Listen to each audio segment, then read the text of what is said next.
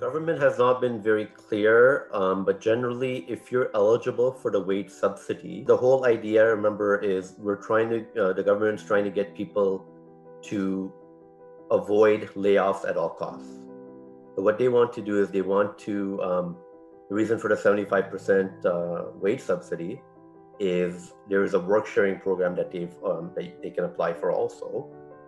So that way, if you have people on payroll, you want to minimize the amount of, essentially the amount of subsidy that the government's going to be giving you by basically keeping them on payroll.